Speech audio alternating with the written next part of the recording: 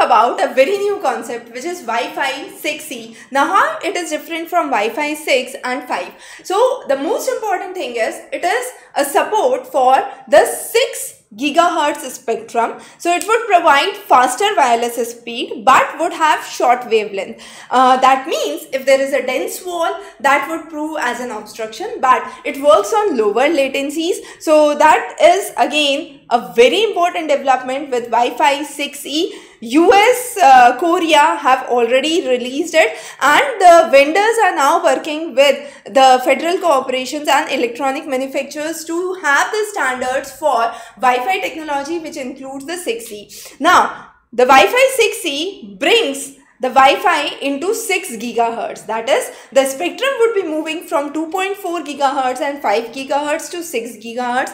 As I said, faster speed, so in very few times you would be able to open the web page, and also it would have an extremely low latency. That means this would within a click of second you would have the page that would come up. Another important thing is sometimes it so happens that you and your family members are all browsing. Now when it is a case like that, the speed or the signals drop. Sometimes it so happens that within your family everyone is browsing, their speed is not being affected but your home Wi-Fi gets connected to another person's Wi-Fi, and in that case your Wi-Fi and your neighbor's Wi-Fi are competing for the bandwidth. In that case you would see more frequent drop of signals. So this would provide wider channels, less interference and more contiguous spectrum. So that's again a very important thing. Now, when the IEEE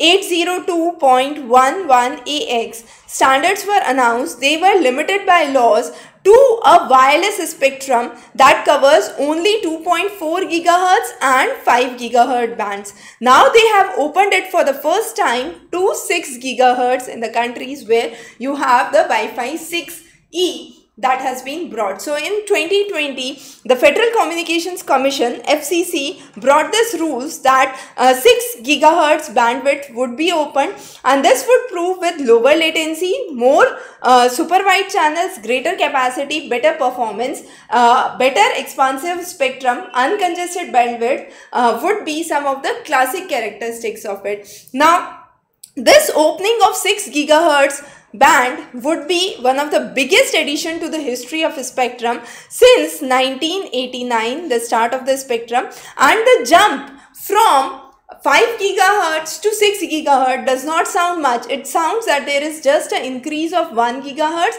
but actually there is 4 times the amount of airwaves that are seen. That means 14 additional 80 megahertz signals that can be seen, 7 additional 160 megahertz channels that can be seen through the routers, and this would be one of the classic benefits. So US, Brazil and Korea are already working on the technology. More countries are coming in, but this has been a revolutionary development. With Wi-Fi 6E, 1 gigabytes per second would be the speed. More than that would be the speed, and lower latency means less than 1 millisecond for opening an online game, for opening a video session or a YouTube session, or it would be instantaneous on the click of mouse. So definitely a very important development.